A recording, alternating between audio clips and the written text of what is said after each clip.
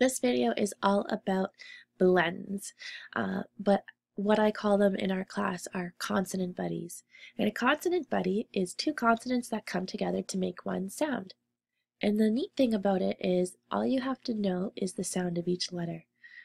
Whereas when S and H are together, it doesn't make s. That's different. But in these ones, b, together make bl. So whenever we're trying to solve a word, I always encourage students to look for a consonant buddy. Two consonants come together, make one sound.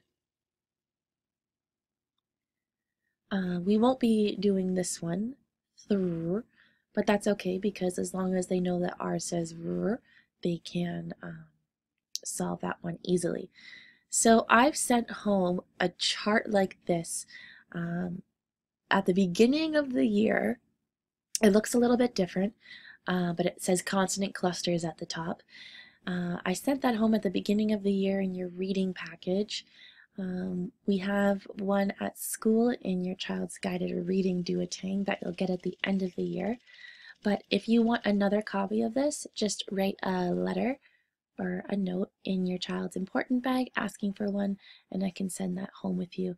And it just saves time when you know you're able to put those two sounds together. So yeah, those are what consonant buddies are.